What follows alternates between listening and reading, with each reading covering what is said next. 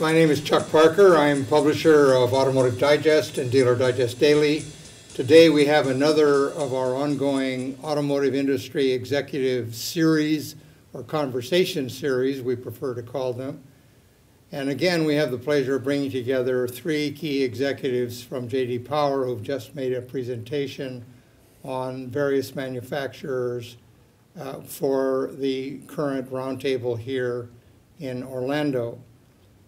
We have Jeff Schuster on my right, Deirdre Borrego on my left, along with Dave Sargent. I'm going to let each one of them introduce themselves a little more in detail, and then we're going to have a little conversation about what they have seen with the industry and what they see in the future. Jeff?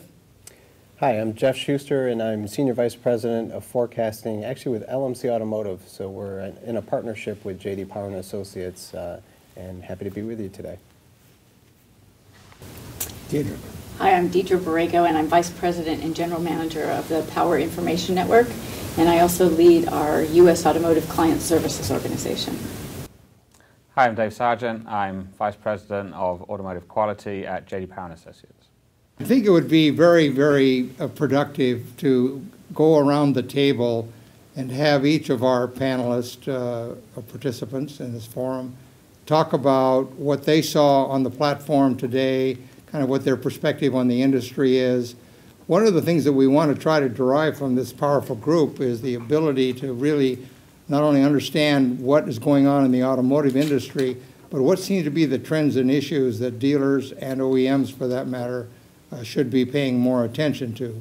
So I guess, Dave, starting off with you, you spent the afternoon, the day, talking from the platform about manufacturers.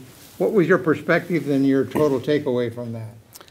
I mean, I think what really came out was that the overall industry is improving so rapidly that any manufacturer who's not increasing their performance at a pretty good lick is actually falling behind. So we had a lot of situations where a manufacturer had improved quality or improved their customer relations, but because they had not improved as fast as some of the others, their relative score actually got worse. So they may have felt they'd done a good job on the year, but others are kind of running faster ahead of them, and so they're actually falling behind. So people are kind of constantly surprised that we show manufacturers performing not so great when they feel that they're moving ahead, but simply it's the fact that they're just not improving as fast as their competitors are. Had that changed since the last time around, any, good or bad? I mean, most years we see improvement in most areas. I mean, the nature of the industry is things get better every year, but we are seeing, I mean, it gets harder and harder. I mean, particularly in terms of things like quality. Quality is so good these days that to move ahead really quickly is actually quite a challenge. So I don't know it's any more than in previous years, but it just struck me this year that I was spending a lot of time saying, well, I know their score got worse, but they actually got better in absolute terms, but relative to others, they kind of slipped back. Deirdre, you spent the day talking about conquest and market share. What did you see, and what's your perspective on what's happening in the industry? I think that the industry is in a very good place in many regards. We're seeing transaction prices reaching some all-time high levels. We're seeing much more of a focus on healthy retail sales, and we're seeing the investment that manufacturers have made in new product, coming to fruition as we have more choices than ever for consumers. I think what came through very clearly is that it's still a very competitive time for the industry, and that there are many different dimensions that manufacturers need to be concerned at. So not only keeping your customers in the family by making sure that they have a good experience and offering them more choices when they come back to market, but also continuing to bring new buyers into the market. And new buyers, consumers, anytime they come back to market, they have many, many choices and options available to them. Were there any big changes that jumped out during your analysis of all this data? Well, one of just the underlying factors that we saw was that as inventory improved in 2012, for many of the Japanese manufacturers, their conquest levels returned to what we had seen previous to the tsunami and the resulting shortages that occurred from that. So again, we saw certain brands returning to the position that they had been in previously. Toyota and Honda primarily. As well as some of the luxury makes as well. Jeff, you're a man of the futures. I try to be. What do you see?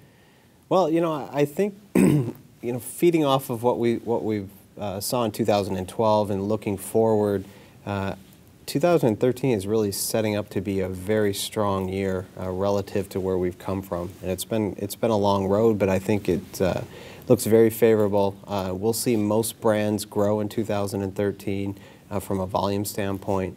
I think it will continue to be a hyper-competitive environment as well, and I think with the number of product launches that we see this year, which is about a 50% increase over where it was last year, about over 60 new products on the market this year.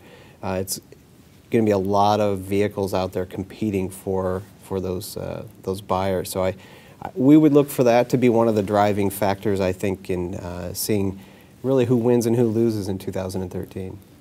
Are there any clear winners or losers that we can talk about, or not? Did you see anything jumping out? I mean, I heard someone say, "Oh my gosh, Mitsubishi, what's that about?"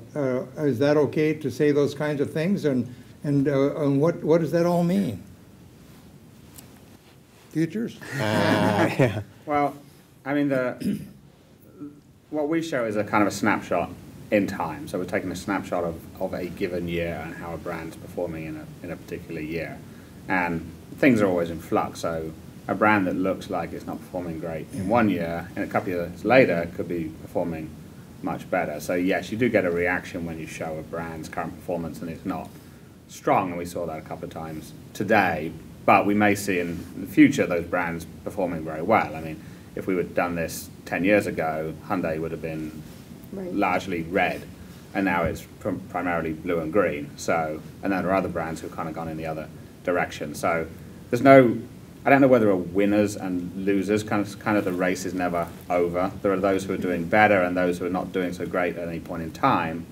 But as I say, it changes from year to year. So just because a brand is not looking so good right now doesn't mean in a couple of years' time it's not going to be much more successful. Jeff, your numbers seem to reflect the kind of possibilities that David's talking about. Is that the situation?